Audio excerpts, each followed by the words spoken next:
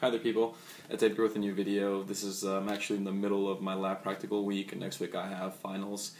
But I wanted to make a new video real quick. I have 6 new things I wanted to bring up with you guys and go from there just before I hit the finals, and I'll be stuck studying for the next 2 weeks, and it's going to be really terrible, but I'm looking forward to it.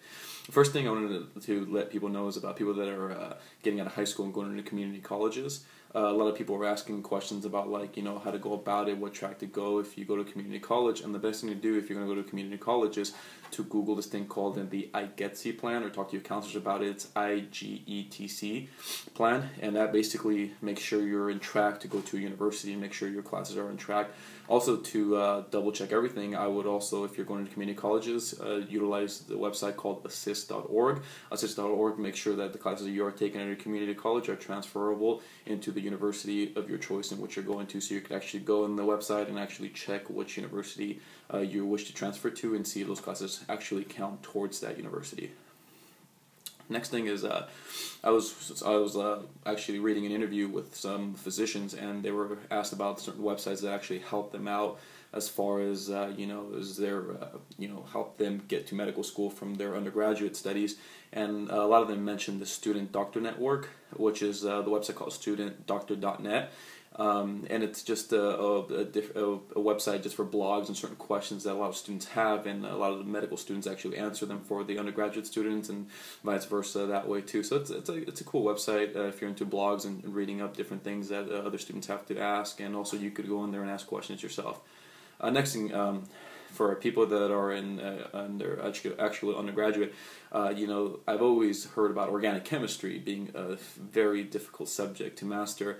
And I'm here to let you guys know that organic chemistry is a difficult course, but it's constant practice. I mean, it's not impossible course. It's as long as you're going there, you keep practicing your mechanisms. It's a weird course because it's a course based on a lot of concepts, but you have to treat it like a math course where you're just constantly doing problems after problems after problems after problems until it just sticks with you. So organic chemistry, it's not a course like people say it's almost impossible to pass, but it's if you put in the work, you're gonna do well. Trust me. Don't freak out. Don't hear things. I heard a lot of things going into it that everyone fails the organic chemistry. It's a very difficult course, but like I said, if you keep practicing it and you're diligent and you're consistent with your work ethic in the classroom, you should do fine.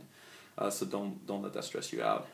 And that brings me to the next subject, is that a lot of people in high school always question. They always ask me, like, is pre-med difficult? Is it hard? And what I like to tell people is that science and math are not courses that are for, like, the genius, or for people that are just completely smart and that could understand things. It's for people. Science and math rewards people that are willing to work hard. That's it. If you have a good, strong work ethic, you're going to do well.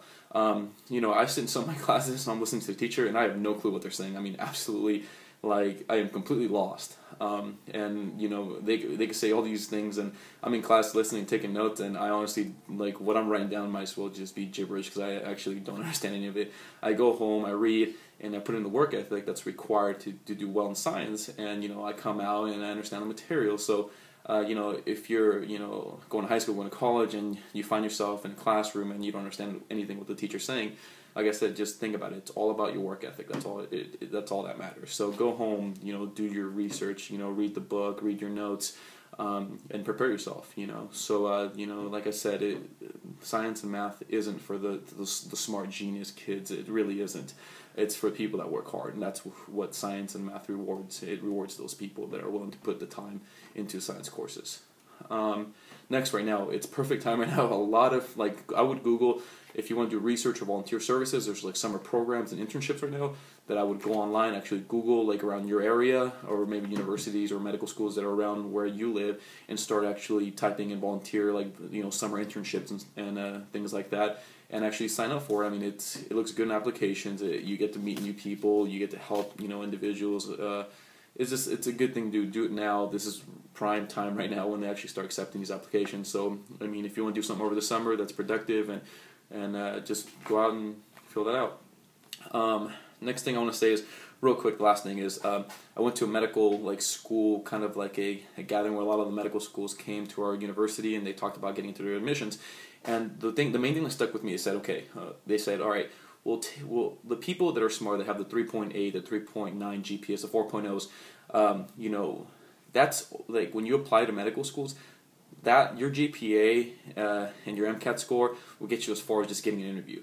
Okay, once you're at the actual interview, the rest is just dependent as far as like your community service, which you've been doing outside, you know, of school.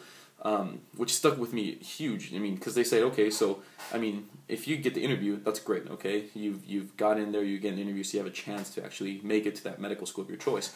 But the rest of the admissions process is just basically your interview, which asks you questions about what you've done, you know, outside of school, besides just, you know, you doing your research and your studying. What else have you done? You know, community service, volunteer. Shadowing, different things of that aspect. So you want to be able to build up your resume, or your CV is what a lot of people call that, and prepare yourself for when you get to that stage of your pre-med career. Last thing is add me on Instagram. Actually, on Instagram, I post pictures of just me studying and you know, what pre-med life is like. And like I said, if you follow me, I'll follow back. If you know, if I see something that where you're like school related, as far as like you're into science and stuff, I like to see what other people are doing, what kind of research projects are involved, and what they're studying. You know, I think it's interesting. So you know, follow me, and hopefully I could, you know, check out your guys' profiles, and you know, and go from there. All right, guys, gotta get back to studying. Finals brutal the next 2 weeks. So good luck to everyone out there. I know people are going on spring break. You know, enjoy that time off. That's pretty much it. Thank you, guys.